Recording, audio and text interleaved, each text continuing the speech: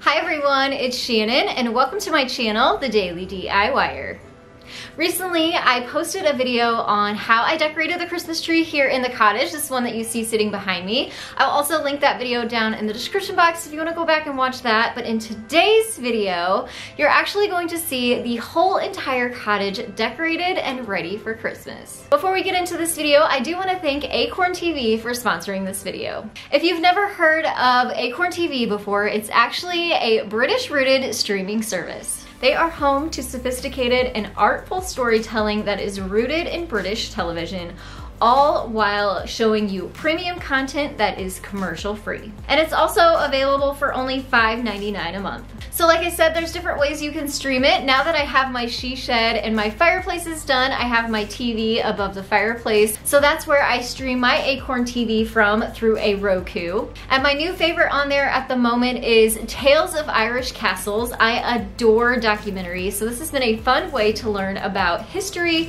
and something new. So this has been a super fun show to watch. I love learning history and it's got some really great stories in there as well. And currently, Acorn TV has a great Black Friday BOGO special going on. So after you purchase your initial membership, which is only $5.99 a month, you will get each additional one for 50% off. So this definitely would make a great holiday gift idea, especially if you have someone on your shopping list that might be a little bit difficult to buy for. And you can use my discount code, TheDailyDIYer, to scoop up that deal and special, but make sure you do it quickly as this special is only good from November 24th through the 30th, 2020. If you're a fan of quirky British comedy, then the other one is a must watch. It follows two sisters from very different worlds who had no idea the other existed until their father drops dead. And for your Downton Abbey fans out there, the other one features a hilarious performance by beloved Siobhan Finneran. Escape to Britain and beyond without leaving your seat. Try Acorn TV free for 30 days by going to acorn.tv and use promo code TheDailyDIYer. And now I'm super excited to share with you my whole cottage Christmas tour. So let's go ahead and jump right in. In the previous video that I mentioned earlier, you got an in-depth look at my Christmas tree, but you only got a small sneak peek of the built-ins and the fireplace and mantle.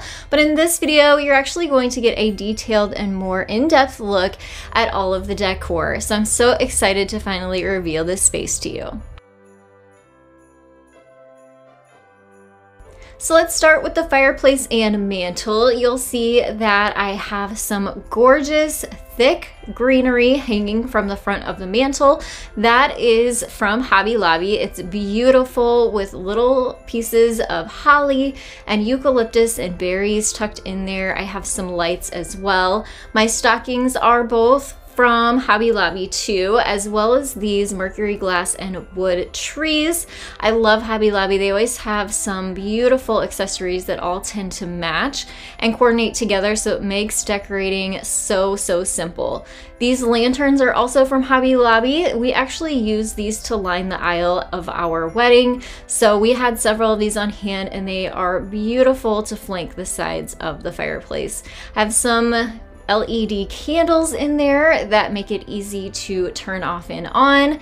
And then let's move over to the sides of the fireplace where you can see we have these brand new built-ins with cabinets underneath. So I actually decided to go with a cottage theme for the cottage, go figure. I love all of the little houses and you'll see them tucked in here and there throughout the decor. So each space will have a little bit of some neutral decor, some wood signs, little Christmas trees and greenery, and little touches of light wood as well. A lot of the decor you're seeing is from Hobby Lobby, or these bowls were thrifted, and the ornaments inside are from Marshall's, but they look like antiques. So I love finding things that have character but maybe aren't necessarily very difficult to find too. This bottom shelf has some other accessories from Hobby Lobby along with an antique crock that I stuck some greenery in, some wood beads, and the little Christmas tree tag is from Walmart. The tray that they're sitting on is from Hobby Lobby. In the corner, I have a cloche that I found at IKEA, and the little houses are from Target. This tree is from a DIY that I did, and you'll see a couple of those tucked in around the space as well. Moving over to the left side of the fireplace, you'll see those houses again at the top. The biggest one is from Kirkland's. I also have the same wood candlesticks and greenery, as well as the ceramic house. The next shelf down has a Christmas book with a mercury glass vase, and on the other side is an antique wood bowl with some more of those ornaments. At the very bottom, you'll see a tray tucked full of Christmas accessories, a would-be garland that I handmade, a seltzer bottle, and an antique crock. The star in the back I handmade several years ago. And then in front of this built-in, you'll see my beautiful flocked Christmas tree.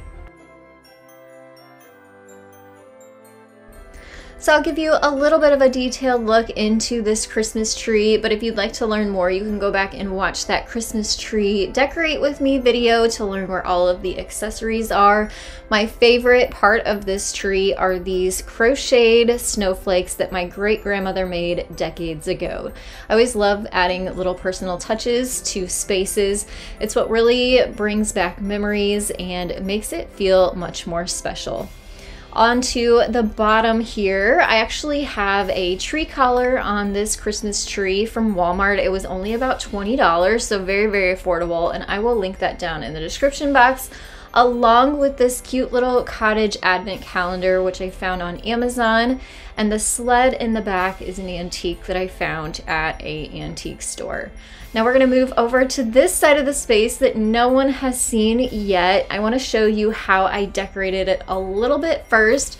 I actually had a friend of mine create some gingerbread cookies for me. So first we're going to start with these adorable little cottages. So again, staying with that theme, I had several apothecary jars. Some are from antique stores, some are from Walmart. So it's kind of a combination of old and new. I just added some sugar into the bottom of my jars and put my gingerbread cottage cookies inside. I have a cabinet or a china cabinet that reminds me of a kitchen, so I like to decorate it with things that are for a kitchen. So this is kind of like a baking style or theme over there. So these cute little houses and trees that she made looked so cute and still stayed really neutral with the whites and the browns of the wood. So it just all kind of really tied together. This little guy is one of them that I found in an antique store. So I love just adding old and new together.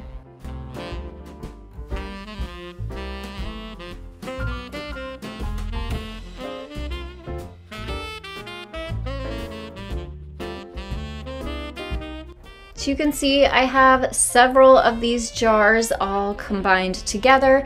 I even have some little pedestals and cake stands to make them at different heights. And in the very back, you'll see an antique silver tray that I found at another antique store. And the White Pines Farm wood sign is from an antique store as well, but it is definitely not an old sign. I think they just had something new in an old store, but I fell in love with it because it definitely has a rustic and beautiful look that kind of goes with the theme of these little gingerbread cookies.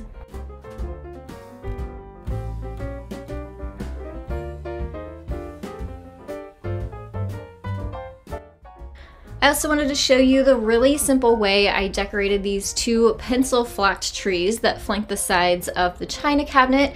They are also from Hobby Lobby. So you can see here I had my friend make me some snowflake gingerbread cookies and also added holes so that I could use them as ornaments on this tree. This ribbon kind of has that rustic-y look. Those are from Walmart.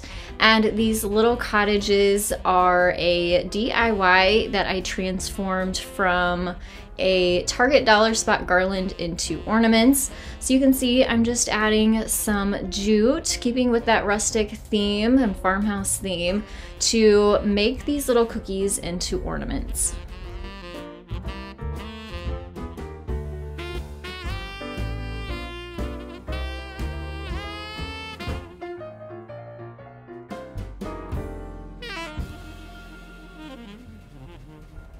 These cookies made the cottage smell so yummy, just like they had been freshly baked. Now we're going to decorate these little pencil trees with the ribbon first. I always like to put my ribbon on the trees first and put my ornaments on top. So a friend of mine showed me how to add ribbon to a tree really simply. I'll put her Instagram account down in the description box. You basically just cut about a foot length section of ribbon and then tuck your tails into the tree. So I love this because you aren't using a ton of ribbon, but you're still getting those beautiful loops as you add the ribbon to the tree. After I had all of my loops added on, I just kind of did it sporadically here and there. I started adding my gingerbread snowflake cookies to the tree. And then after that, I added my little cottage ornaments too.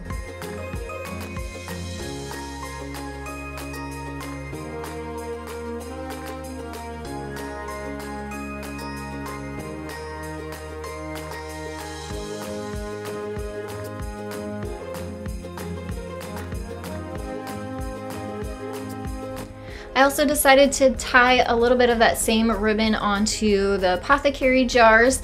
I really liked adding that touch of red into this space. Even though I have a really neutral decor theme going on, the pops of red actually really warm it up, and it picks up on some of the berries that you see in this garland that is in the middle of our table. That is actually the same garland that is on the mantle, so it's a great way to tie the spaces together. The candlesticks are antique brass candlesticks that we also had in our wedding, so it was a great way to repurpose these in our decor. On this back wall, I have windows and wreaths from Hobby Lobby, and this large sign in the middle is from Kirkland's.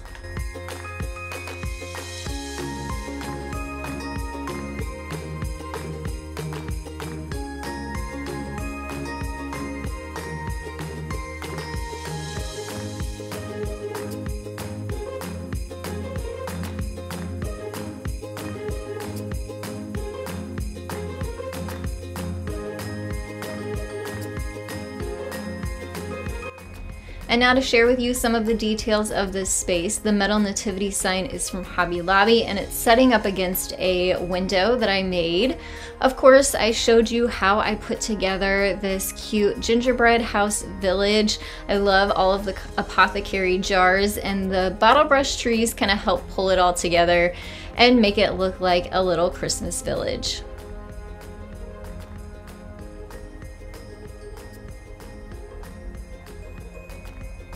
And then moving down to this bottom shelf, this is kind of my coffee bar area, or my son loves making hot cocoa over here, so it's kind of his special cocoa area too.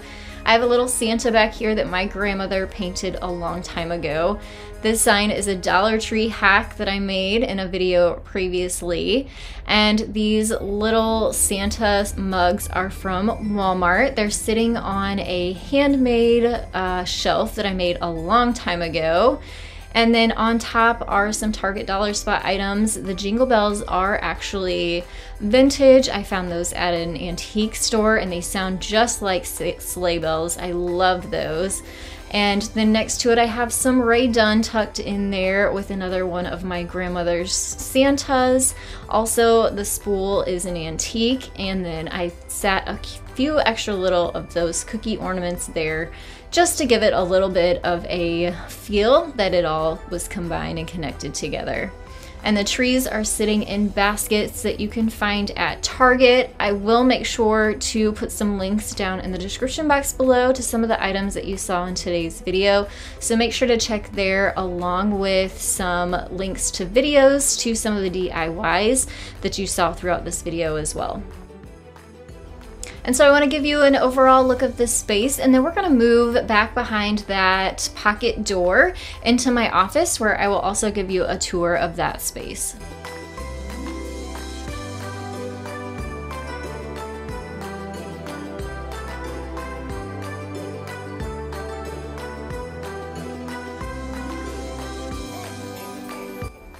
So behind that pocket door that you saw is actually my office. So this space I kind of close off because it can become kind of a messy space. But as you walk through that door, you'll see a mistletoe that I found at Hobby Lobby. I thought that was a cute place to put it. So to the left is my desk, and you can see I've just added a few accessories for Christmas. Next to the sides of the windows, I found some antique looking bells along with some Christmas trees and some neutral signs. This little wreath is from an antique shop that I fell in love with and added it to the back of my desk chair. And so my bells are just kind of hanging from these lamps that I have on the sides of the window. And I really wanted to keep this space neutral too, as it's kind of a chaotic space sometimes. So I really like to have neutral decor that helps with that calming effect. This winter candle is from Bath & Body Works. It's my new absolute favorite scent from there. So I have that going in my window. And then whenever you turn around within my space, you'll actually see some more cabinetry and countertop space. I just released a video on how we put these cabinets up onto the walls. They are a thrift flip, and they were something old that we made new again. So you can go check out that video later. Also in the corner, I have a tiered tray. I always put all of my things that I need to keep handy here, like paintbrushes and glue sticks. So while I'm working at my countertop, I can just easily grab as I need. Over here, I have a Dollar Tree DIY that I created, and then above this I've just decorated it with some of my extra cottages, a wood sign that I made, and another wreath that I found from Hobby Lobby, and also some bottle brush trees. But you can also see that bottom shelf has a basket, which allows me to easily grab some of my my supplies that I need. Along with those glass jars behind there are things that I use frequently too. So it's a decorated space, but it's also a functioning space. The wreath on this tile was an everyday wreath. I just added some red berries to it, as well as a Target dollar spot ornament to the middle to dress it up for Christmas. I would love to hear what was your favorite part of this tour. You can leave those down in the comments below. Also, give this video a thumbs up and hit that subscribe button if you haven't yet. I'll also have more Christmas inspiration videos popping up on your screen that you can check out next. Thanks so much for joining me, and I'll see you next time. Bye everyone.